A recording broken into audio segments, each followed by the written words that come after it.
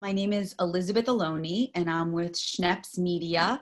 We're thrilled to bring you a new webinar on the Straight Talk series. This webinar is entitled Ensuring Your Employees Return to Work in a Compliant and Effective Manner. And we have experts from Portnoy, Messenger, and Pearl. Mary Simmons and Christine Whitney-Ben will be speaking with us, as well as from Silverman Acapora, Dave Mahoney. So we look forward to a very important conversation, and I'm going to turn it over. Again, I'm going to just remind you that you cannot be seen or heard, but you absolutely can ask questions through the chat function and the Q&A function, and we will certainly do our best to answer those questions if we can, and also be able to get you that information after the webinar if need be. So we're thrilled to introduce Miss Mary Simmons, and she will take you on this important journey. Thank you, Elizabeth. And good morning, everybody. And I hope that everybody on the call is safe and well in these unusual times that we have right now. And we have some important things to go over and not a lot of time to go over it. So we're trying to give you an overview today. So your questions will be very important.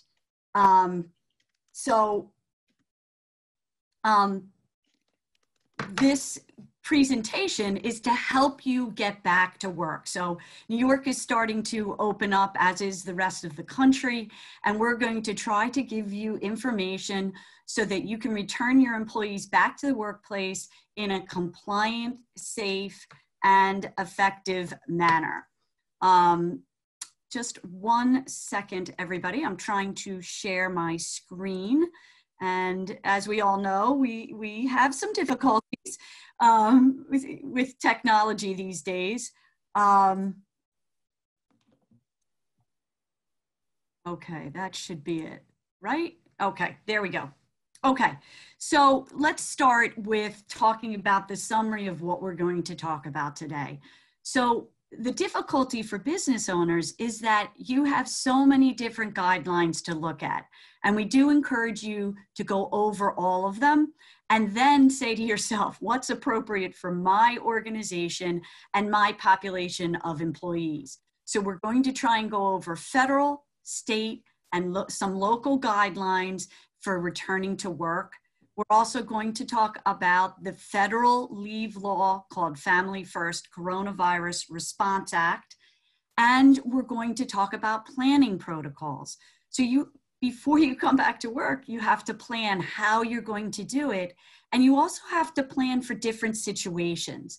When I'm talking to clients about returning to the workplace or talking to essential businesses that are already open, I may say to them, well, what if this scenario happens? They go, oh, that would never happen at my workplace. But you really can't look at it that way. These are unprecedented times, and you need to be prepared for different scenarios. So the planning process is essential, and hopefully this time with us will help you start to prepare for that.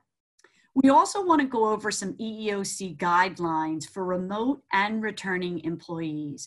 So as I said, there's so many things right now for us to concentrate on, but we can't lose sight of the basic guidelines and employment laws that we need to follow from the EEOC and from the New York Division of Human Rights.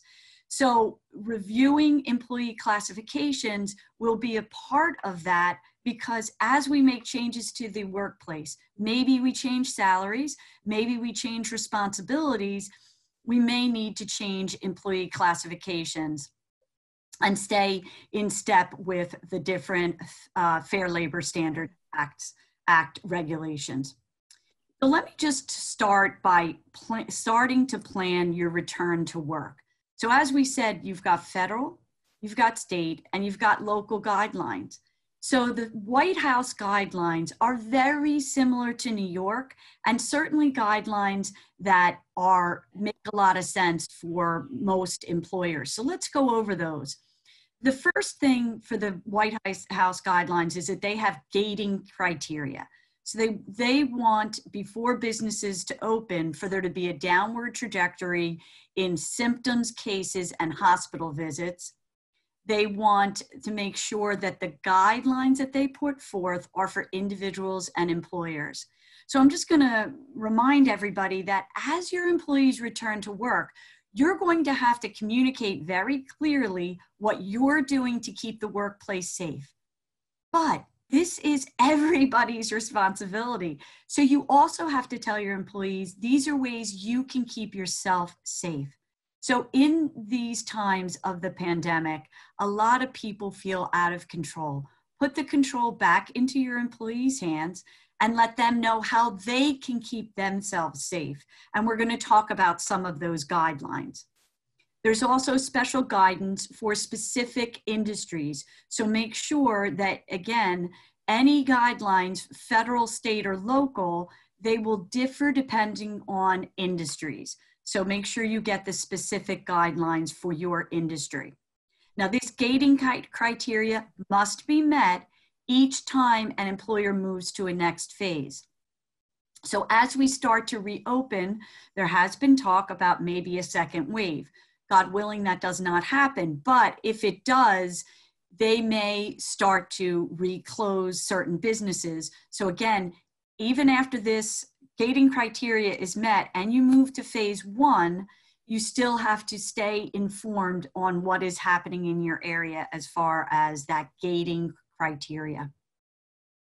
So phase one has very smart guidelines for all businesses to follow. So encouraged telework. So the government is saying that where possible, if you've had people that have been teleworking, to please continue that teleworking where possible for your organization. So I'll give you a quick example. I have an accounting firm that we support. They are considered an essential business, but because their type of work can be done remotely at their homes, most of the individuals are working from home. And so they will continue that telework even as New York starts to reopen, because they can and because this keeps their employees safe. So where possible, you want to encourage teleworking. You want to return your employees in phases. So we have a manufacturer that had closed for a short amount of time, then discovered that they fell under the essential businesses. Instead of just reopening everybody on a certain date, they gave employees different dates for when they were going to be reopening depending on the importance of that particular position, and they still kept some of their office working remotely. So whenever possible, you want to keep everybody separate. You can return at different times. You can switch people to different shifts. However we can separate our employees, for as long as we can separate our employees, we want to continue to do so. We also want to close common areas. So we're discussing in our office when we reopen the reception area, do we put something in front of the reception desk to keep people 6 feet away from the receptionist? Or, as you've seen in maybe some of your grocery stores, put a plastic barrier up to protect the individuals coming in, as well as our employees at the front desk. And of course, we're always enforcing social distancing. So just like you see at your grocery store, where there may be lines or where you may have individuals working together, put something on the ground that shows 6 feet apart so you can encourage your employees to keep continuing that social distancing. And again, these are things that you want to remind your employees. It's not just the organization. The employees need to keep themselves distanced from each other. You want to minimize non-essential travel in phase one. You want to consider accommodations for your vulnerable population. So Chris is going to talk about FICRA after we finish these guidelines, and that will have some information about how possibly some of your vulnerable population may be covered under the federal leave law, FICRA. But if you have a vulnerable population, I have one employer, he's been in business for 75 years. He's got a very loyal staff. He's got, I think 50% of his staff is over 60 years old. He has an 80-year-old gentleman who said, I feel uncomfortable coming back. And they managed to find telework for him because they're an essential business. So where possible, let's try to keep that population, that vulnerable population, be it because of age or any kind of underlying health reasons, let's try to keep them safe. At phase 1, it is mandatory that employers give an employee questionnaire and develop a safety plan. That information for New York can be found on the New York Back to Work website. And if you need any assistance with that, obviously, we can direct you and help you customize that piece of it. Phase 2 is to continue to encourage telework, continue to close those common areas and enforce the social distancing. I think this is going to be part of our life for a long time now. Non-essential travel can resume, again, within reason. You have to look at your organization and continue to consider accommodations for your vulnerable population. Now in phase 3, they're resuming unrestricted staffing.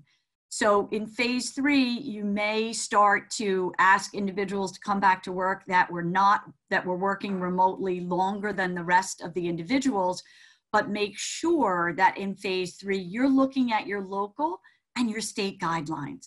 So don't forget about looking all the way through, because your employees get the best of whatever these laws are. So when it comes to employment laws, they're governed by local, state, and federal. Your employees get the best of those laws.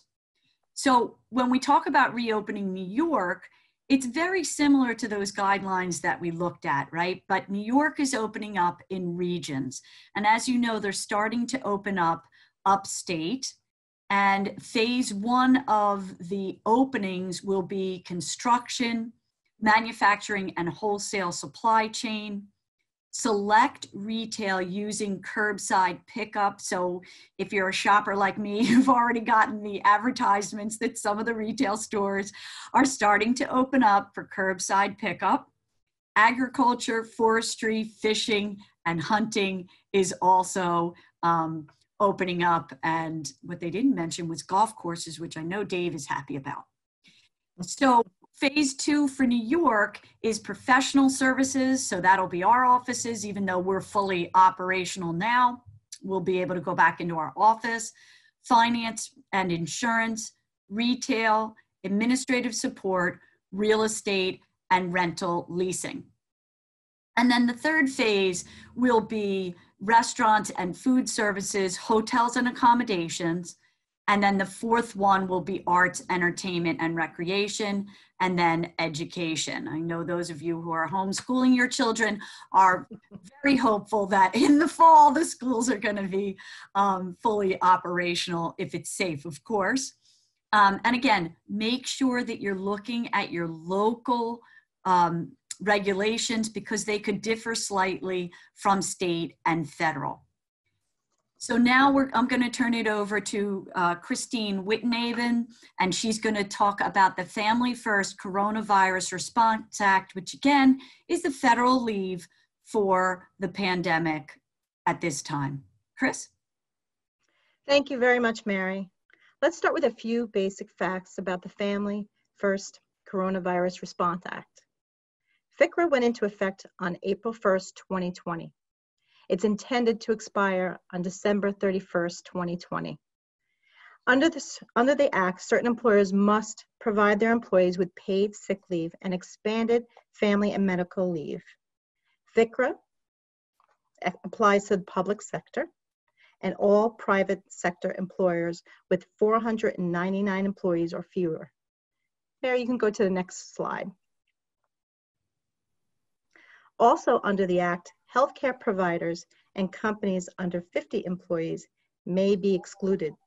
Specifically, the Act provides an employer of an employee who is a healthcare provider or an emergency responder may elect to exclude such employee from the application of these leave provisions. The Act does consistently hold the FMLA's definition of a healthcare provider, thus permitting the employer to exclude only employees in the following position: doctors of medicine, podiatrists, nurse practitioners, and social workers and physician assistants. There is a provision under the Act that small businesses with fewer than 50 employees may be exempt from FCRA's emergency leave requirements if the requirement would jeopardize the viability of a business. So now for employees who take expanded family and medical leave, they must satisfy the eligibility requirement of being employed for 30 days prior to taking the leave. Now there is a posting requirement. Mary, can we go to the next slide? FCRA POSTA, you can find this on the FCRA website. You could find this on the PMP website as well. Please make sure that the employers post this in a conspicuous place on the premises, and also if you have remote workers, make sure it gets emailed to them or mailed to their home. Now we will get into the benefits that FCRA provides employees. There's 6 of them. An employee who is unable to work for reasons due to COVID-19 circumstances, as described in 1, 2, and 3 here on your screen, is entitled to paid sick leave for up to 2 weeks, which is 80 hours, at the employee's regular rate of pay, or if higher, the federal minimum wage, or any applicable state local minimum wage, up to $511 per day. An employee who is unable to work due to COVID-19 circumstance described in our next slide, please, Mary. 4 and 6 now is entitled to paid sick leave for up to 2 weeks, 80 hours at 2/3 the employee's regular rate of pay or higher. If higher, the federal wage or applicable state local minimum wage would apply up to a maximum of $200 per day. Finally, employees may take both paid sick leave and expanded family and medical leave as described in number 5. The length of this paid leave is not to exceed 12 weeks in total. This period can cover the first 10 days of expanded family and medical leave, which are otherwise unpaid, but an employee may use their accrued time off benefits to receive pay during that window. After the first 10 days have elapsed, the employee will receive 2/3 of the employee's regular rate of pay for the hours the employee would have been scheduled to work in the subsequent 10 weeks under the Expanded Family Medical Leave Act. Now, since FCRA, next slide please, Mary. Since FCRA, which is a federal leave benefit, is not available for employers over 500 employees, employees who work in New York State may seek benefits under the New York Expanded Family Leave. Paid sick leave is provided if employees make more than that $500 a day. You can supplement that with New York paid family leave so that they can actually receive full salary. Next slide, please. Keeping employees safe in the workplace. I'm going to build upon this as Mary had just spoke about. When we talk about returning to work, we need to consider a few things. Will you bring back employees at once, or are you going to stagger their work schedules? Review whether or not staffing needs have changed. If you have employees teleworking, will a portion of those employees continue to work remotely? If you are bringing back employees previously laid off or furloughed, provide these employees with a written offer letter to return to work to avoid employees refusing to return, because in some cases, an employee may decide it is actually more desirable to stay on unemployment because they're receiving more pay than their regular pay. If this becomes the case, an employee does not accept the offer to return, they may risk losing their benefits, and therefore the employee probably will quickly conclude that they must return to work. Also, do not discriminate when deciding which staff members return on site. While we look to protect our employees who may be considered vulnerable, those of a certain age or those with immune challenges, engage in a conversation with those employees and give them the option to decide if returning on site is best for them at that current phase. Maybe it will be decided together and with their input that they remain teleworking or remain on furlough until a later date. Also, maybe there's an accommodation that can be extended to those employees who are considered vulnerable. It is best practice to seek legal professional counsel to ensure you are not discriminating. We get into our return to work procedures. I encourage you to visit the New York State's website and view reopening guidelines for your industry. Available on the site is the New York Forward Business Reopening Safety Plan template.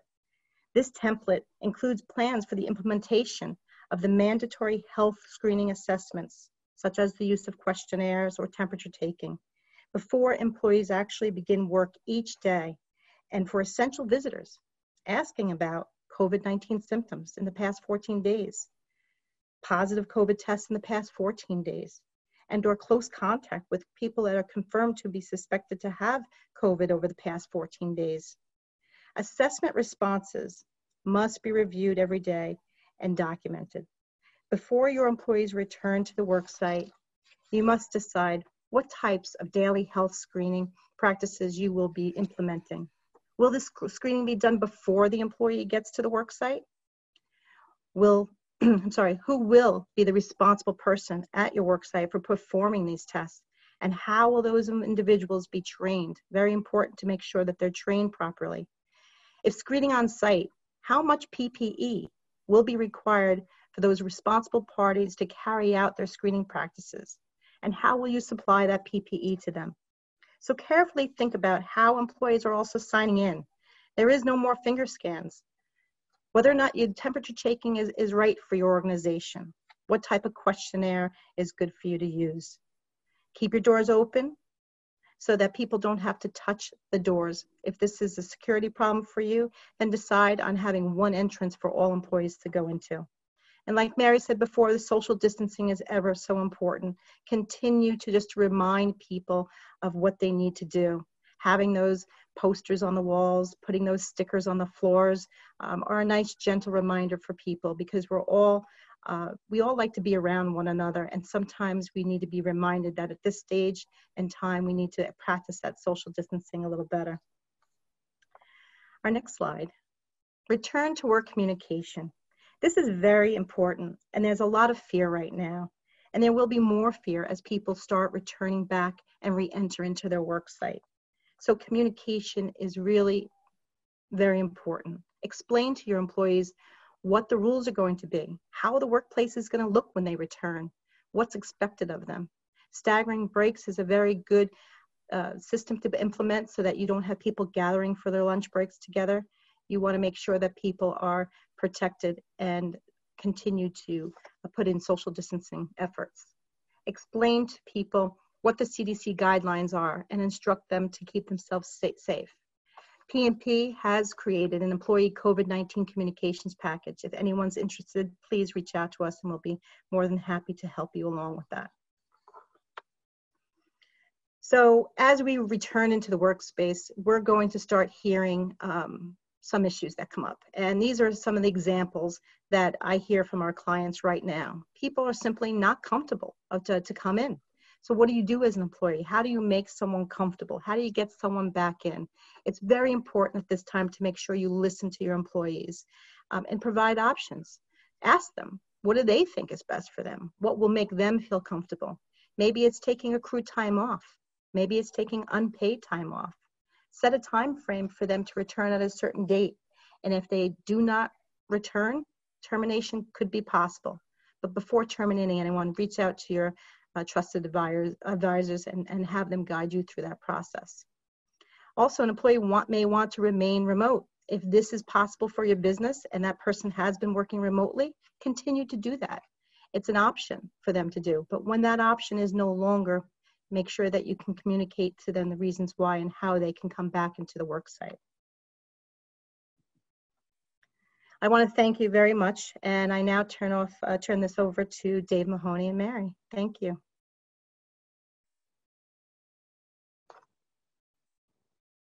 Thank you very much, Christine. So as we continue to progress through the pandemic and hopefully reopen for business in the near future, harassment and harassment claims are probably at the very bottom of everybody's priority list right now.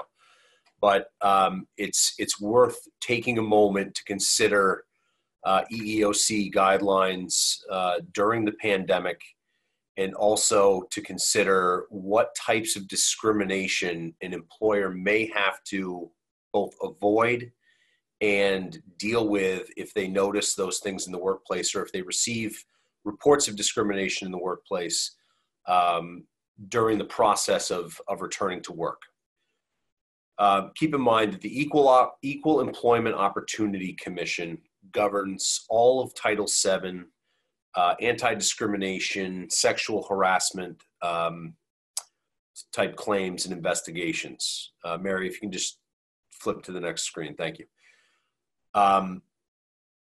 Nothing about COVID, nothing about the pandemic, nothing about what we're going through right now affects the way the EEOC is going to address claims of discrimination, or its expectations for employers to investigate and promptly respond to complaints of discrimination in the workplace.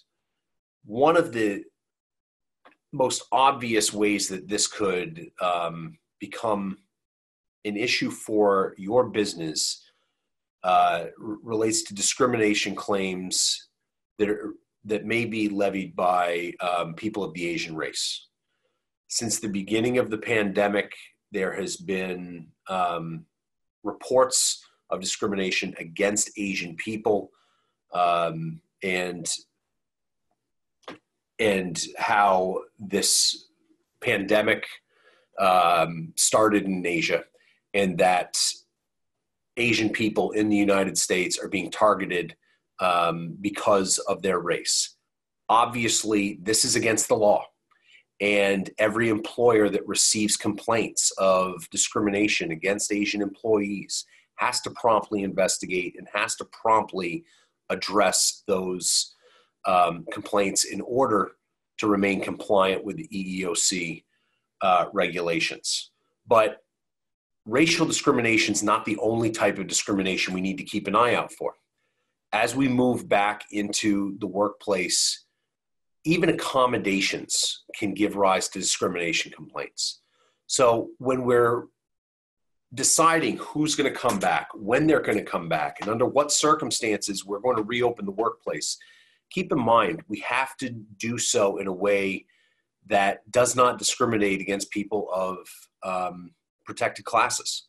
So if we're going to reopen the workplace, we have to make sure that we do so at the same pace and under circumstances that take into consideration age, gender, any religious backgrounds, religious faiths, anything that's protected typically under the EEOC. For instance, if you're going to reopen your workplace and say, yeah, but we really don't want individuals over, say, 55 to come back to work at the same time because they're at a higher risk for contracting COVID or for having severe symptoms as a result of COVID. That type of sentiment may be expressed with only the best intentions. It may be done in good faith, and it still is probably illegal because you're identifying a protected class and treating them differently, even if you're trying to do so as a good faith accommodation. Also keep in mind that when we're requiring people to come back to work, there's no school for the next month. We know that nobody's going back to school until at least September. We also know that most summer camps are going to be canceled if they haven't been canceled already. People are going to have a great deal of difficulty finding childcare that will allow them to return to work. So we have to make accommodations for those individuals, and it doesn't matter whether they're male or female. So if you receive a request for that type of accommodation, regardless of whether it's from a man or a woman, they have to be treated in a manner that's consistent. That if you would grant that accommodation for one, you have to grant that accommodation for another.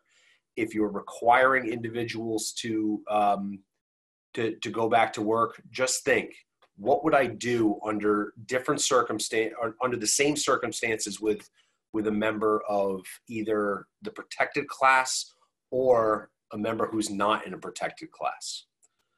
Also keep in mind that employees that have been diagnosed or exhibited symptoms of COVID-19 may be subjects of discrimination, whether it's as a disability for an actual positive test case or whether it's a perceived disability. If people are harassing individuals who are coughing in the workplace, the employer has to step up and say, it's not acceptable and we're not allowing that in the workplace. All the while keeping in mind to continue to publish guidance regarding what individuals should be looking for in their own health, and to not report to work if they are exhibiting symptoms of COVID. Keep in mind that we still are not relieved of our obligations for training and posting requirements during the pandemic. Keep in mind that we have to continually notify our employees of certain tenets of both the EEOC and under state discrimination laws, including a written and published policy that there's zero tolerance of discrimination and harassment in the workplace, explaining what exactly is prohibited under both federal and state law. Also letting people know what they should do if they either experience harassment or discrimination or witness discrimination or harassment. And finally, an anti-retaliation policy, reminding all of your employees that there will be no retaliation, there will be no adverse employment act if they either report discrimination or participate in the company's investigation of reported discrimination. We can go to the next slide.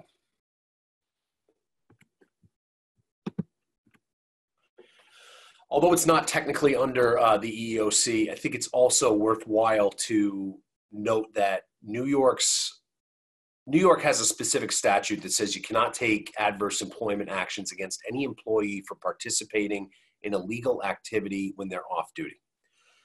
It protects employees and applicants against discrimination based on legal off-duty activities. That can mean anything from, it can membership in the National Rifle Association, all the way to volunteering at a soup kitchen on Saturdays. So keep in mind that we are going to have employees that are EMTs, volunteer firemen, that are volunteering their time at healthcare facilities, and other types of. They could also be in the National Guard. There's lots of different ways that this could become an issue, because you're going to have employees that are nervous being around individuals that are voluntarily subjecting themselves to possible exposure to COVID. You cannot allow discrimination or harassment of those individuals who are first responders or otherwise coming into voluntary contact with people diagnosed with COVID in their off time. It's just another thing to keep in mind. I think that everyone has shown a great appreciation for first responders and healthcare workers, but you are going to have complaints from people in your organization who don't want to be near someone who's voluntarily subjected themselves to possible exposure. And when that happens, you have to remind people that that type of discrimination, that type of harassment, that type of concern, albeit maybe based in good faith, is not allowed in the workplace.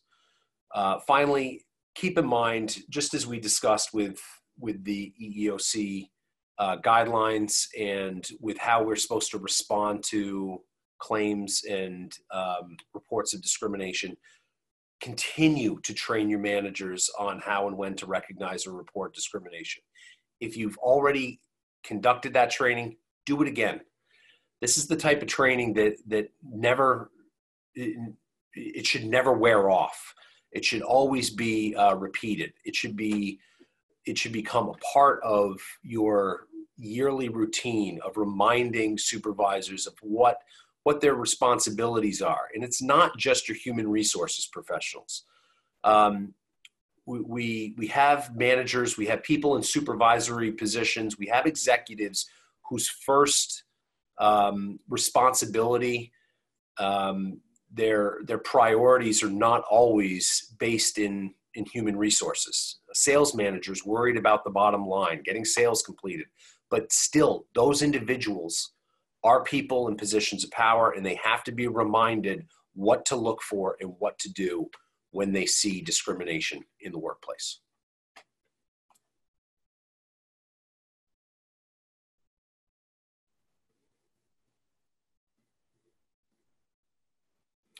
All right, Mary, did you want me to continue, or are you going to take this section? You're on mute. I can take this section, Dave, if you want me to. Sure. So as I said in the beginning, we don't want to forget about the other regulations that we have to follow. So under the Fair Labor Standards Act, as I hope everybody knows, all of your employees should be classified exempt or non-exempt. And for those of us who don't know the difference between the two, on this slide, you can see some basic information about these. This is a lot more complex than just this one slide, but for simplicity, exempt employees are not eligible for overtime. Non-exempt employees are eligible for overtime, and in New York, overtime is 40 hours in a week, okay? So I had an employer today call me and say, yeah, I have a remote employee, and she says she worked 10 hours on Saturday and 12 hours on Sunday, and that's all she worked all week. Is that overtime because she worked over 8 hours in a day. In New York, it is not. In California, on the other hand, it would be. Most of the time, exempt employees are paid salary. Non-exempt are usually paid hourly.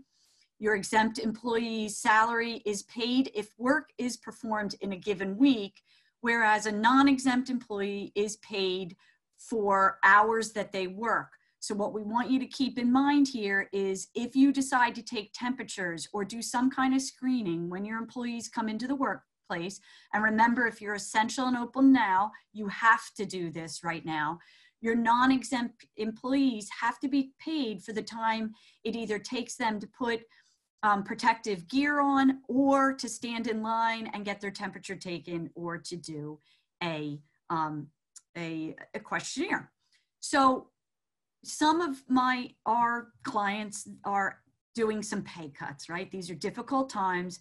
And so what I want you to be aware of on the exempt side, if we cut salary, there is minimum salary thresholds for both New York State, and in some cases, New York is higher than federal, okay? So just like, I think everybody's aware that on the non-exempt side, there's minimum wage, right? So as I said, your employees get the best of the laws. The best example really is minimum wage. So federal minimum wage is 7 and change, whereas in New York City, most businesses right now, it's $15 an hour. Just like there's a minimum hourly rate, there's a minimum salary rate. So make sure that when you're doing pay cuts, you are not taking your employees below minimum wage if they're non-exempt or below the minimum salary if they're exempt. Remember also to look at your job descriptions. If you significantly changed the position or changed the responsibilities that that person has, then you need to update your job description. And if that job description changes significantly enough, you may have employees going from an exempt position to a non-exempt position. As this example shows you, you may have had a manager who had the executive exemption, meaning they manage more than 2 individuals during their day. And maybe you had to do some layoffs and that individual now is not managing anybody and there's no other responsibilities they have that make them exempt. Now that individual is non-exempt. And so you need to adjust their job description. And more importantly, in New York, I hope everybody on the call today understands that in New York, all newly hired employees have to have a wage theft form filled out. And when changes to their exemption and or salary that are not reflected in a paycheck, and I will tell you that any decrease in pay, I would absolutely fill out a new wage theft form. So again, just like Dave said, we can't forget about the basic things that we have to do, even though our minds are so focused on what we have to do for the pandemic. So just as a review, check daily and weekly with federal, state, and local guidelines.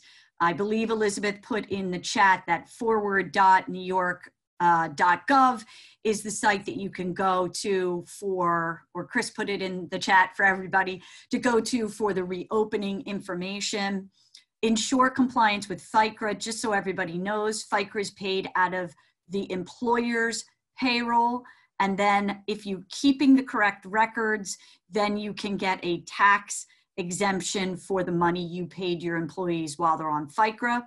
Make a plan for reopening and make sure that you have a team and it's communicated to your employees. Make sure you're engaging your employees so that when they come back to the workforce, they are ready to go. And even if they're remote right now, make sure you're communicating to them and make sure you're obviously, as I just spoke about, compliant with wage and hour laws. So I think that there's a couple of questions, correct, Elizabeth? Yes. Thank you, Mary, Christine, Dave. This was really beneficial and a lot of really great information for people. So thank you so much. We do have a few questions I'd love for you to answer for everyone. Mary, one of the questions was, how can an employee handbook assist a company in staying compliant during the pandemic?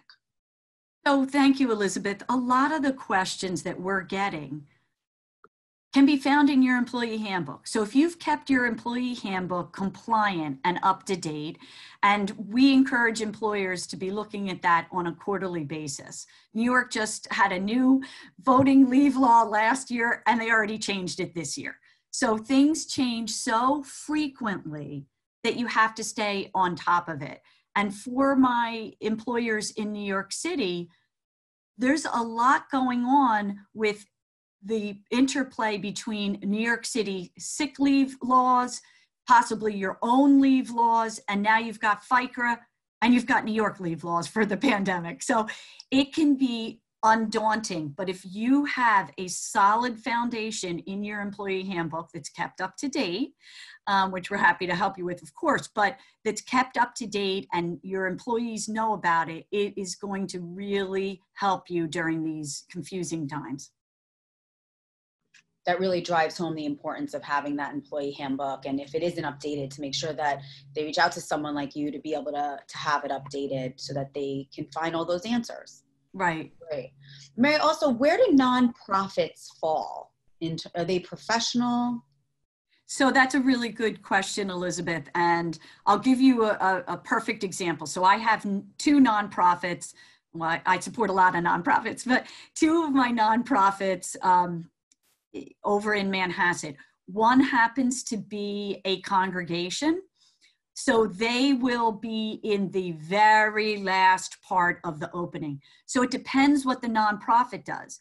The other nonprofit that I have actually is believing through our guidance that they fall under the same auspice as a golf course. So they are opening. We have another nonprofit in the Bronx that supplies housing to the underserved population.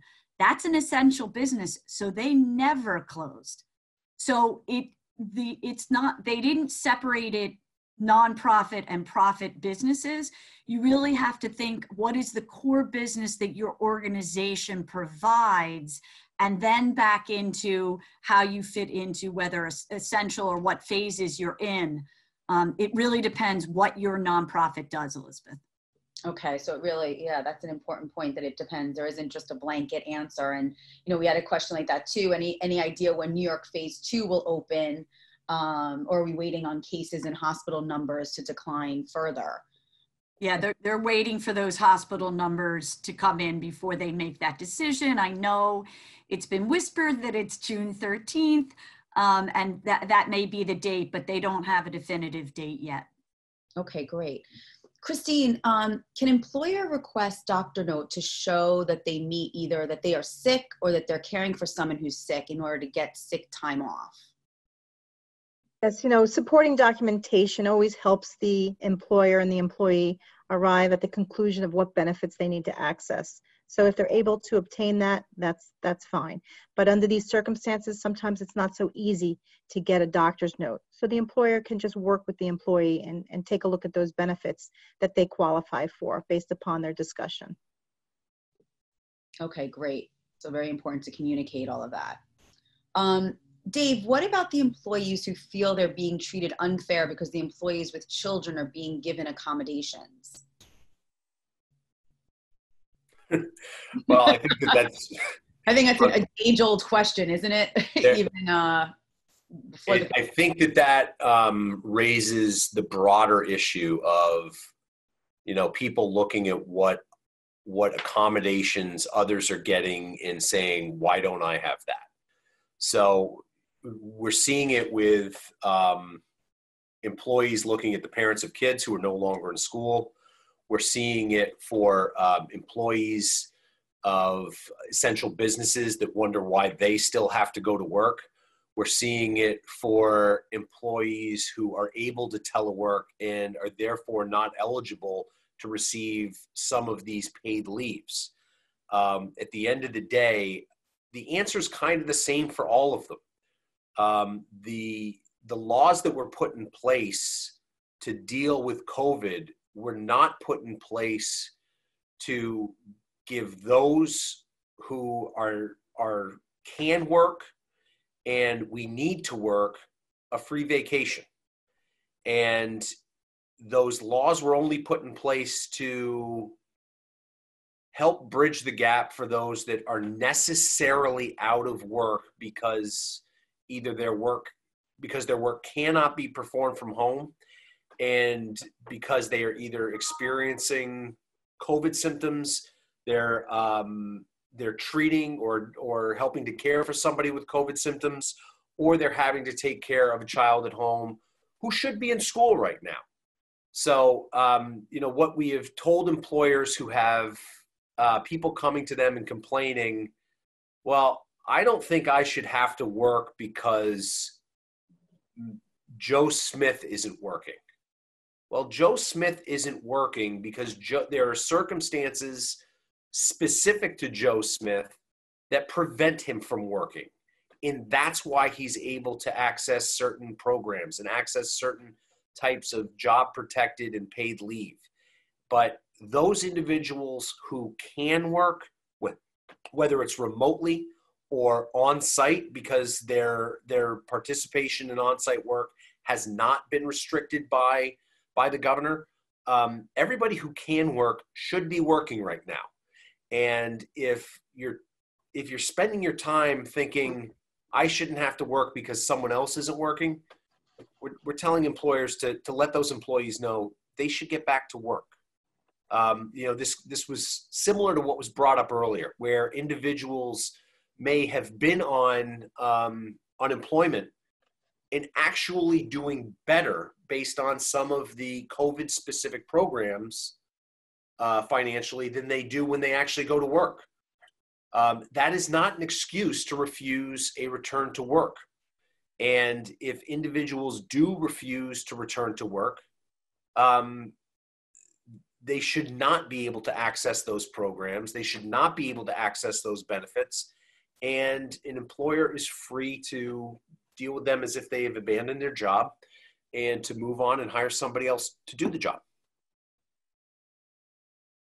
Thank you. That's important information for people to realize. And certainly, I'm sure a problem dealing in business even before the pandemic. Mary, a question for you. If I only have 6 employees and one of my employees does not want to come back to work because she has a child that's being homeschooled, She claims she turned down unemployment, and she wants me to pay her 2/3 salary for 10 weeks. I heard you say that employers under 50 employees can be exempt. Is this true? Yes, and thank you, John, for that question. I was just about to type it in for him.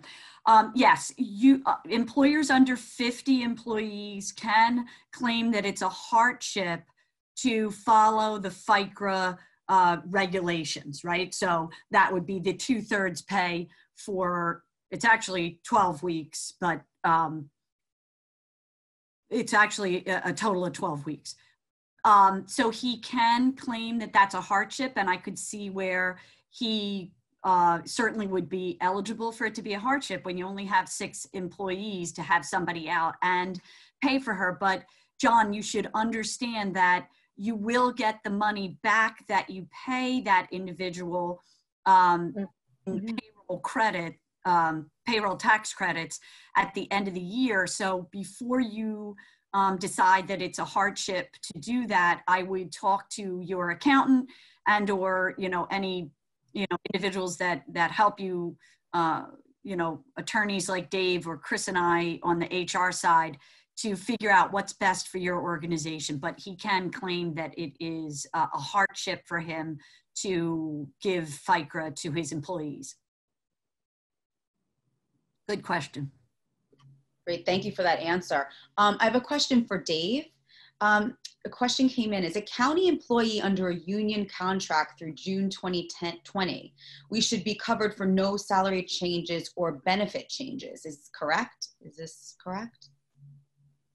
Okay, so I think that what that question is addressing is the earlier in the discussion we talked about an employer unilaterally reducing either salaries of exempt employees or reducing the number of hours worked for non-salaried employees. As a county employee working under a collective bargaining agreement, the employer cannot change your salary or change your benefits or take any adverse action against you without bargaining that change with your union. So if the question is, can the employer take a unilateral action? The answer is no. Is it still possible that certain reductions could be negotiated between the employer, the county in this case, and the union? Yes, it's possible, but you're still protected by your collective bargaining rights, and nothing can be done without the employer bargaining those changes with the union. Okay, thank you. There's so many questions. I think, it really highlights how important it is to get in touch with your organizations, to be able to work out some of these very specific details that are so confusing for so many. And that's the knowledge base that you bring. So, we thank you so very much. And it is just about at the top of the hour. And so I wanted to thank everyone for being here. Really thrilled with our panelists. Thank you so much, Dave Mahoney, Mary Simmons, and Christine Whitney-Ben. You have been so informative and so generous with your time. Many people have been asking, we will be providing the PowerPoint via the email that you provided when you signed up for the webinar. And you most certainly can then connect with them to ask some of these really wonderful questions, some of them that we really didn't even get a chance to get to today. But thank you so very much. Thank you to all the participants, attendees. We are thrilled that you were here with us, really tackling some of these very important and difficult questions during this pandemic. And we look forward to seeing you at a future webinar. And, thank you, Elizabeth. Thank you, Elizabeth. Absolutely, absolutely. Everyone have a wonderful day. Enjoy. Stay safe, everyone. Yes. Bye-bye. Bye-bye.